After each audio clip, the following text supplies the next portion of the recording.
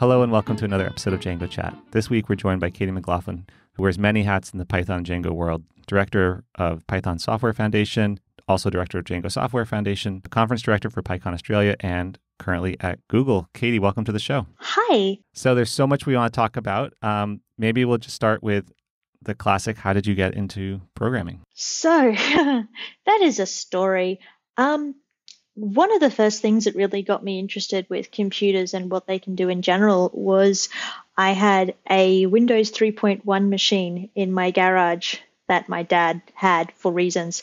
And I worked out that you could change the colors of the theming to be glarish colors, which is now known as hot dog theme.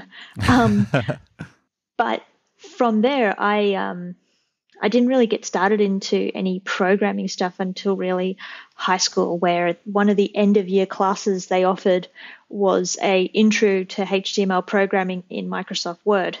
The next year I picked up a book on HTML, learnt tables, and from there just started getting involved in like working out how JavaScript works, taking the ICT class in final years of high school, then finding a way to be able to do a university course as part of high school, and then getting a Bachelor of Information Technology, and then getting a job, and then jumping to so many different languages. And now I am apparently one of the directors of a foundation or two foundations to do with technology. And okay, this is fine.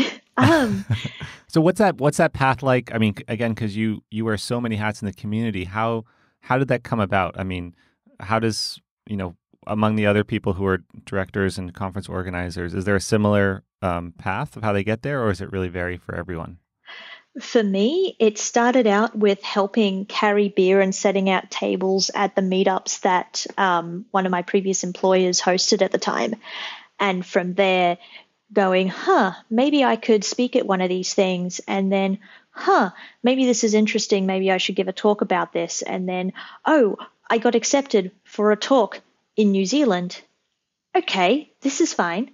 And then just being around and volunteering to help, something as simple as making sure that a speaker is introduced and that I make sure that people ask questions in the form of a question, and then realizing that there's a whole lot of opportunities around helping on boards and councils and making myself somewhat popular, because popularity voting is absolutely a thing.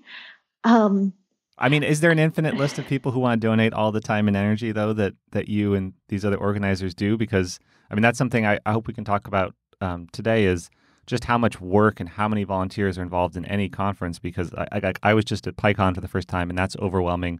But there's an overwhelming amount of work behind the scenes to make it so smooth that you more than anyone, since of all the hats you wear, have a sense.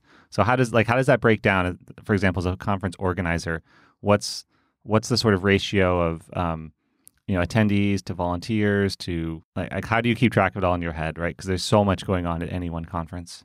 It's PyCon US in Cleveland in like the last week as we record this, going off into Pittsburgh next year.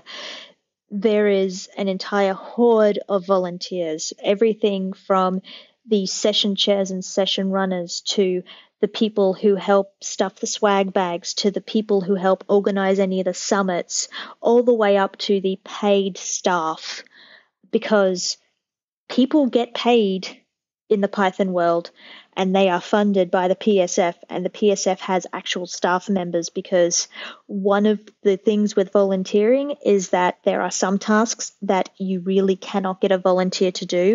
And financial accounting for a nonprofit with how many millions going in and out is not something you dump on a volunteer.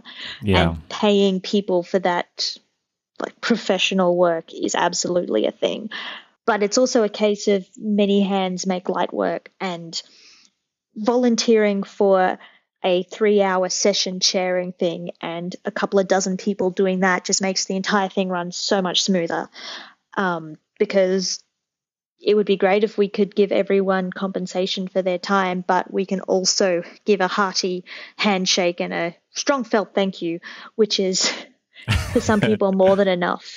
Yeah, But right. yeah, Well, I mean, for me at PyCon, so I volunteered to do conference check-in, and that's also just a great way to meet people for anyone if it's your first conference or you're new to a conference. It's there to meet people. So stuffing bags, just there's always going to be a list of volunteering opportunities, which is as good a chance as anything to meet a lot of people. So encourage people to do that. Well, before we get more into conferences, you mentioned you've done a lot of different programming languages. Can you talk about the shift to Python and Django, which is where I think you still are, or talk about, in a professional sense, how are these things used, right? What's the vibe? Because everyone listening knows Python and Django, but they probably also use different programming languages. yeah. So my first professional job, I was working with Oracle Application Express. Oh, wow. Which okay. sounds very enterprise, and it is. But due to a series of events, I have been employed as a software developer in not a junior, not a senior, but as I can eventually learn the language and then get stuff done. So I was doing PowerShell for a while, and then I was doing Ruby for a while.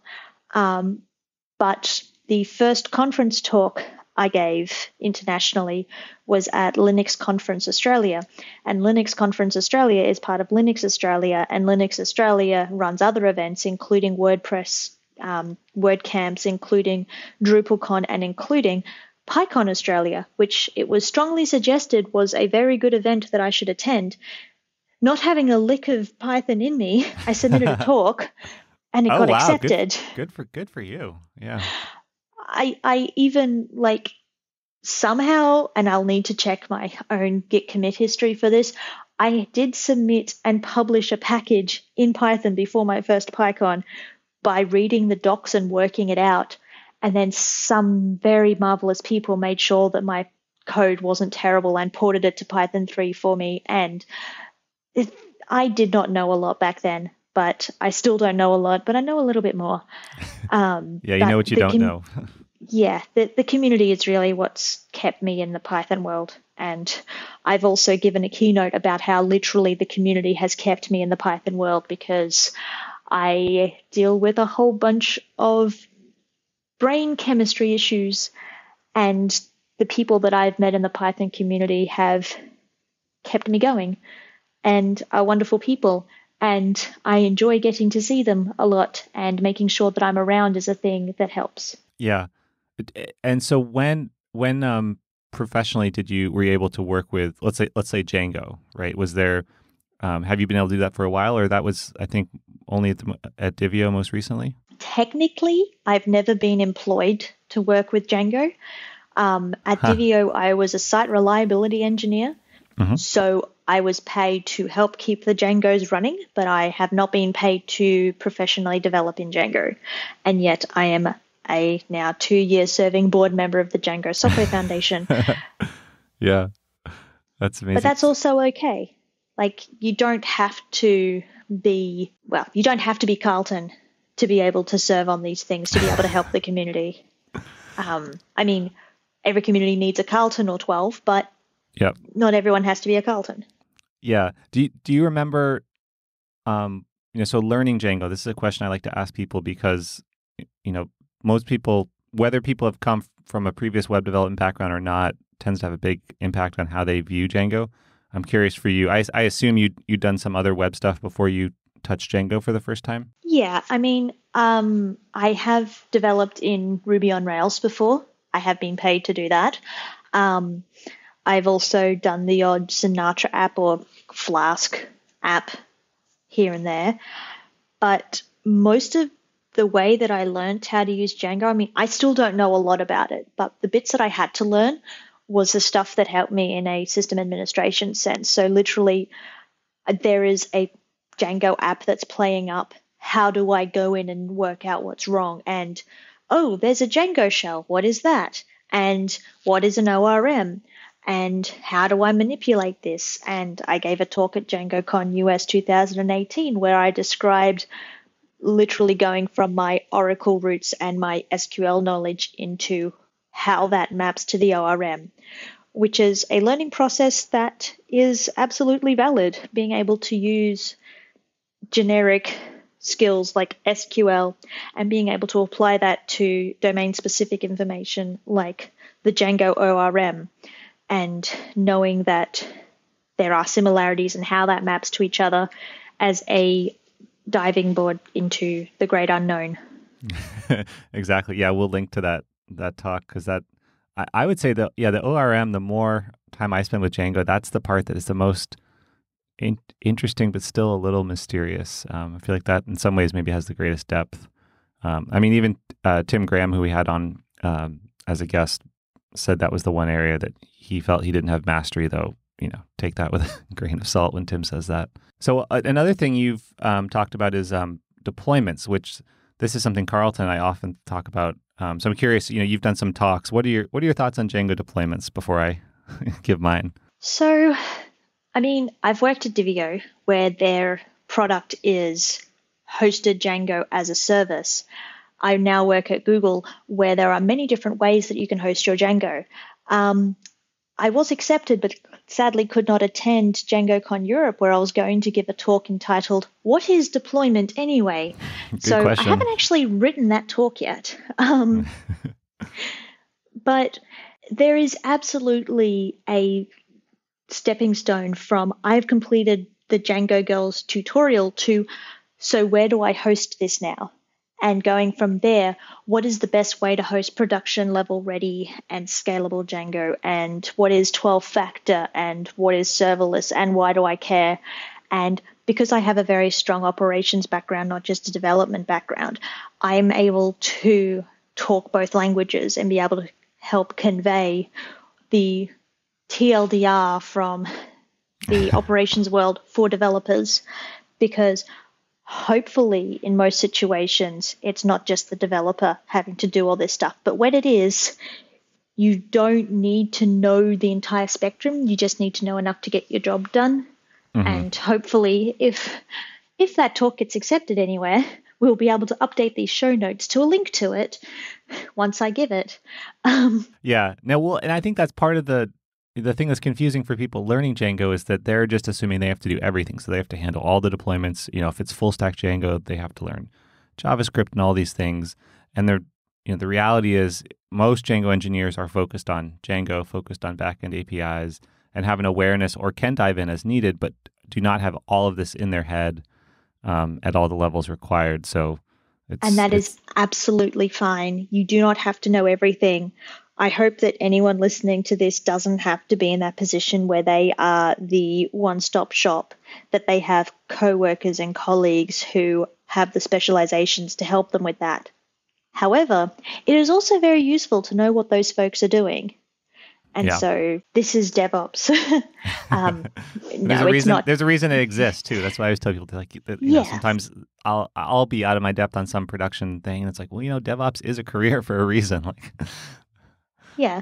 And I mean, speaking of DevOps, I've helped to run a DevOps days before, well as I've been employed as a DevOps, which is an interesting job title, because clearly DevOps is a plural. I am but a single person, so obviously I'm a DevOps.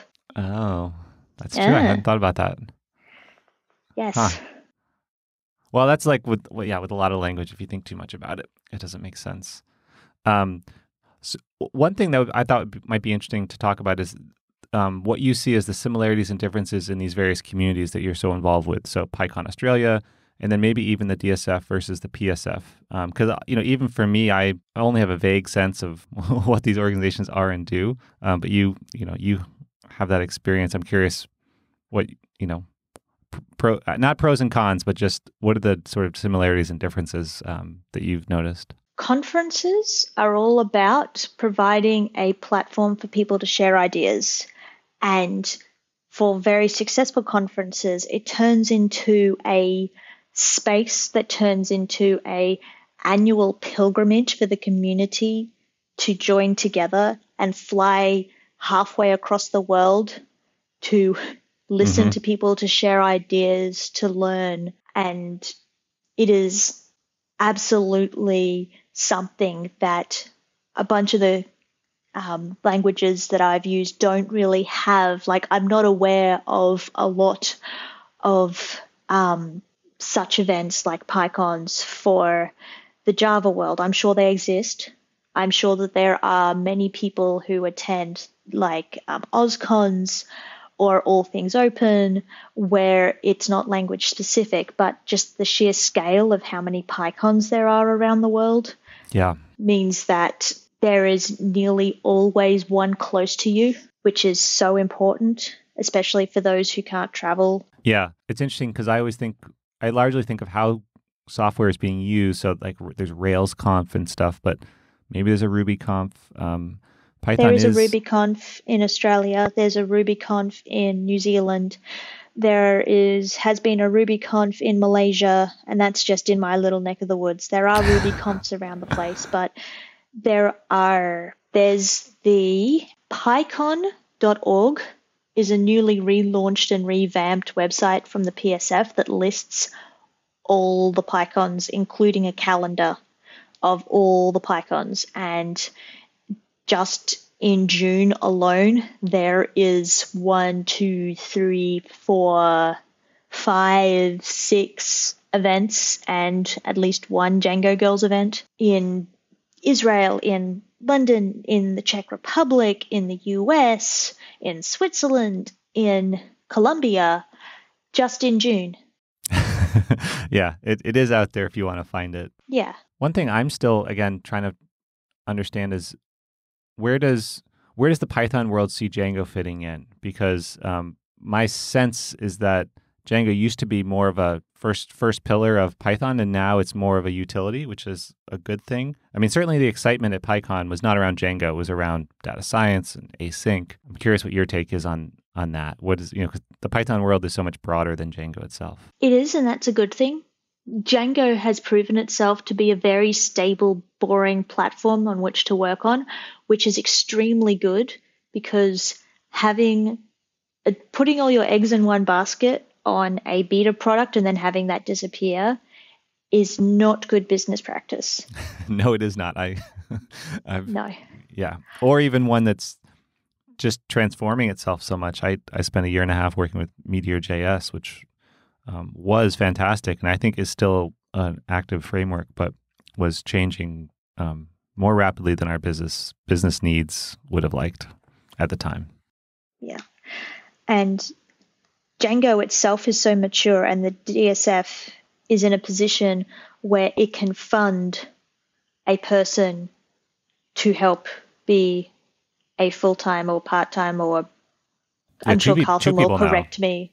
Yeah, 2 people Carlton will correct me on it, but the DSF can now pay someone to work on Django, which is incredible in itself. The DSF has money to be able to put towards helping conferences happen, towards ensuring that Django continues to exist. And the PSF does that at a larger scale, which is absolutely incredible. But there is still so much more that goes underfunded, unfunded, volunteer effort. The PSF has a grants program, the DSF has a grants program, but those aren't at the scale that would provide a salary or 12 for professional software engineers to be able to fix all the problems in just one little bit of CPython, for example. But that's an entire other conversation, and I highly suggest that you get Dr. Russell Keith McGee on board because he has a lot to say about funding. And if you can't, or if you have only 45 minutes, I strongly suggest you watch his keynote from PyCon 2019 in Cleveland. It is a very good talk. It is, yeah. I was fortunate enough to be, there in the room for it. I was in the front row. I was fangirling the entire time. Yeah. He's sometimes it's hard to make a technical talk interesting, but he never has that problem. He we'll link to that one, but he's given a lot of talks. You should check them all out. So actually, in speaking of Russ, you've also done a number of open source stuff, including Beware, which maybe you could speak a bit about that project and your involvement. Yeah, so at my very first PyCon Australia, I stuck around for the sprints, the development sprints, which normally tack on to the end of a PyCon, where it's a case of everyone has traveled anyway, stay an extra day or two and just jam on things. Yeah. And muck around with projects, or have an actual development sprint and work on a project with people that you may not have met before, or with the rest of your open source team. I happened to be at these development sprints and ended up sitting next to Russell, and he was mucking around with this thing, and I'm asking, well, what was that? Oh, I'm trying to get Python to run in the browser. I'm like, can I try that? Well, no, I haven't got it up on GitHub yet. I'm like, well, could you do that? And then I can try it. And turns out his code wasn't exactly installable at that point, but I was able to help debug that, because anyone knows it's like, it works on my machine is not a good unit test. No, unfortunately not. But from there, after that PyCon in Australia, in Brisbane in 2015, I kept in touch with Russell, and I helped out a bit with Beware, and I ended up seeing him again at Django Con Europe in Budapest, where I'd received the first challenge coin. So, what is the challenge coin? If you contribute to the Beware project in any way, it doesn't have to be code, you get a Yak Shaver challenge coin. It is a 1.5-inch, very hefty coin made of nickel, which has the Beware logo on one side and a yak on the other.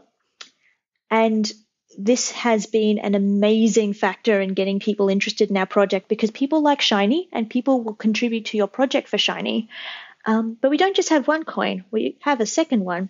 If you help 2 or more people earn their Yak Shaver coin, you get a Yak Herder coin. Because we also like our puns. And it's the same form factor of coin. It's just that the yak on the other side is on a wonderful green grass on a beautiful, clear blue sky day. I'm sure that we will also link pictures to these particular beauties in the show notes. But that's part of Russell's attempt to get engagement, and also a use case of some of our donations and funding support. So a bunch of those pressings were done directly by folks like Travis CI and MaxCDN and GitHub, giving us money to make coins. But a pressing of coins is not a developer's salary, sadly. But no, it is something. A way to, it is something. And the logarithmic factor in which this has to scale in order to support full-time development is math. And or maybe it's, or do you think it's maybe, and this is always the issue, if there is a company or a corporate sponsor who uses it and is able to make a business out of it, and then from that can contribute resources, I mean, that would help. But then, of course, let's pick some benefactor, they would inevitably want it to be custom to them, right? That seems to be the sort of tension whenever you have successful companies using open source softwares. They want to use it, but they inevitably want something that may not align with what the broader community directly wants. Exactly. And to take it away from Beware for a moment and go to, say, another large bit of software that is production ready and stable that has helped many businesses make many hundreds of millions of dollars. Django, for example. Throw some bees on there, Instagram. There is many, many hundreds of millions of dollars are being made off the backs of volunteer sweat. And there is nearly not nearly enough paying it back to that. And I totally get why it's like, this is open source software. It's got to be free, right?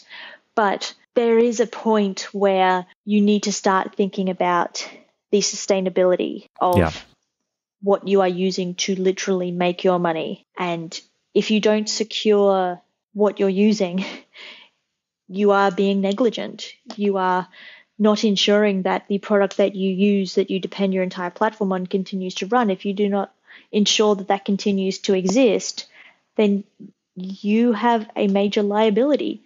So it's not just a case of kicking back a few $100 to a project. It's a case of being a actual sponsor, about giving back in a financial significant way that doesn't just serve your interests, but the interests of the project in general. And I understand this is really not the best thing to be saying when I work for a company that is as big as Google, but it's one of those social things where free and open source software is so new, and we're still working out what it all means. And we are seeing now the retirement of some of our founding fathers in this space, like with Guido stepping down. And it's incredible and amazing and fantastic, but also brutal at the same time. And we live in interesting times.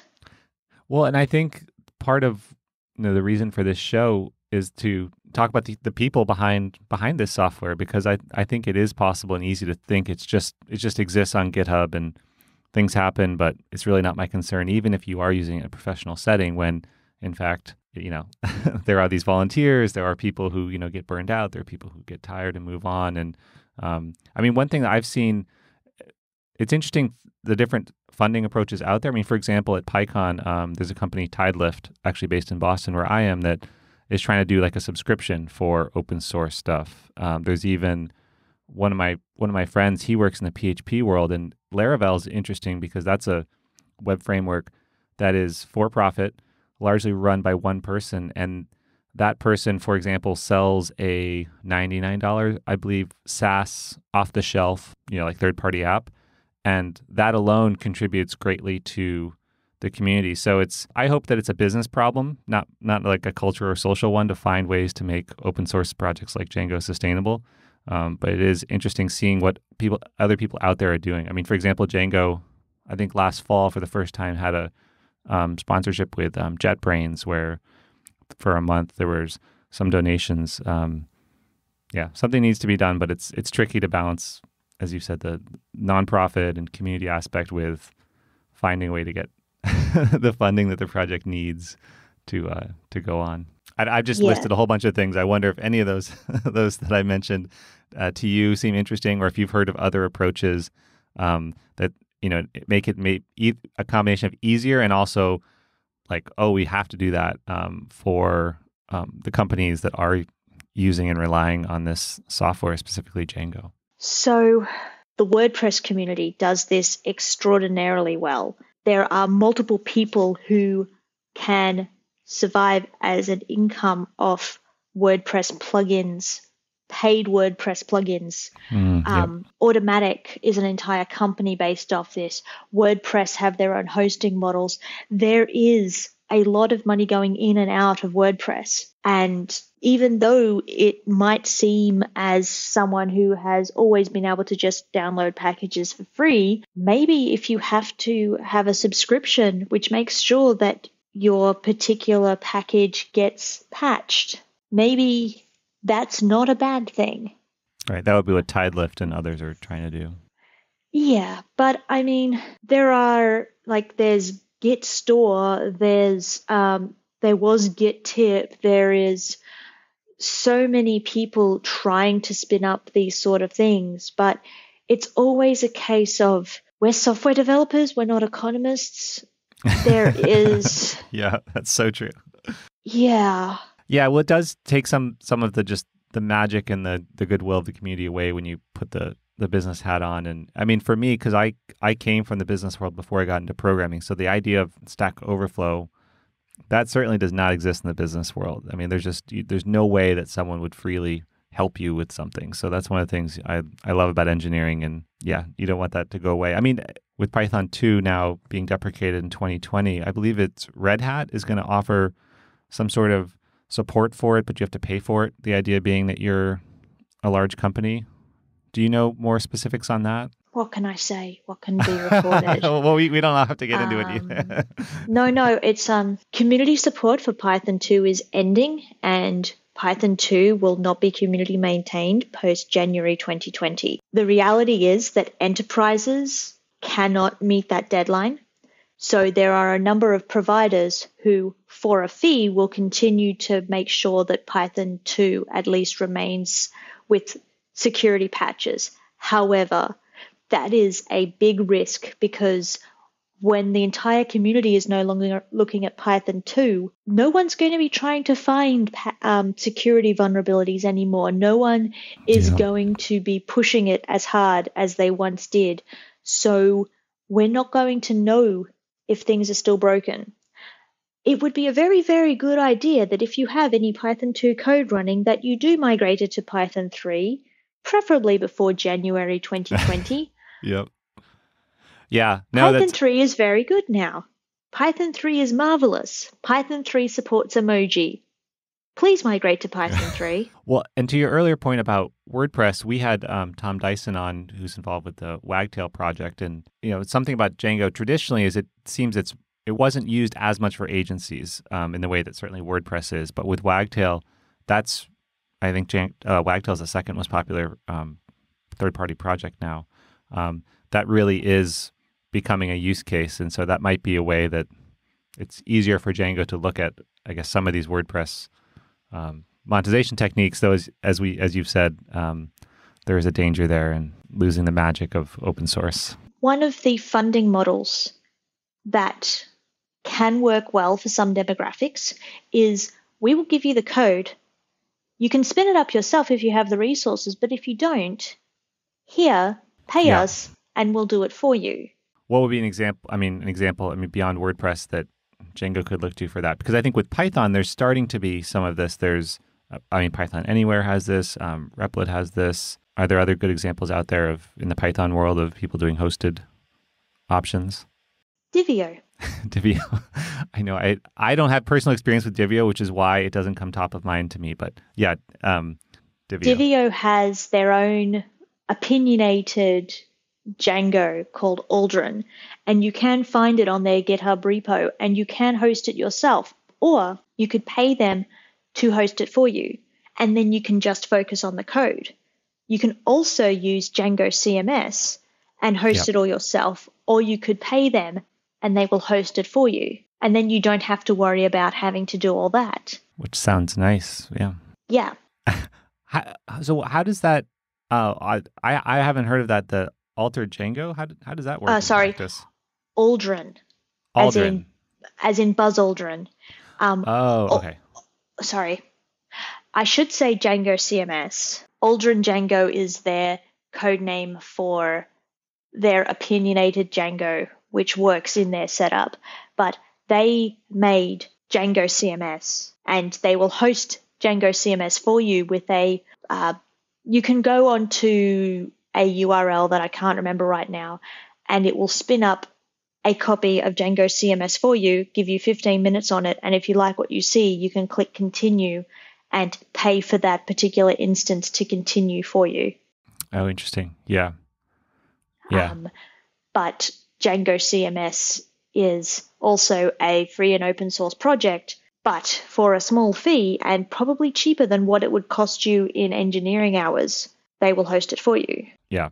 And so that seems very much geared towards agencies, but is that incorrect? They're also large, maybe startups as well, larger companies, because that's at least my perception is at a certain point, people need to go custom in the past. But certainly, well, you're at Google now. I mean, Google, that's not the case if you use Google. The Django CMS and Divio product, if you go onto their webpage, there's a really cool, they rebranded, bless. Agencies can use it, which is a case of, I know how to use Django CMS, I just want a new one. It also scales to enterprise because Divio have expert DevOps people behind the scenes who can make sure that your stuff will scale. And it can also just be for the developer because it comes pre-configured with Django CMS or Wagtail or Oscar out of the box. And so if you don't want to have to worry about the hosting, you can pay someone to host it for you.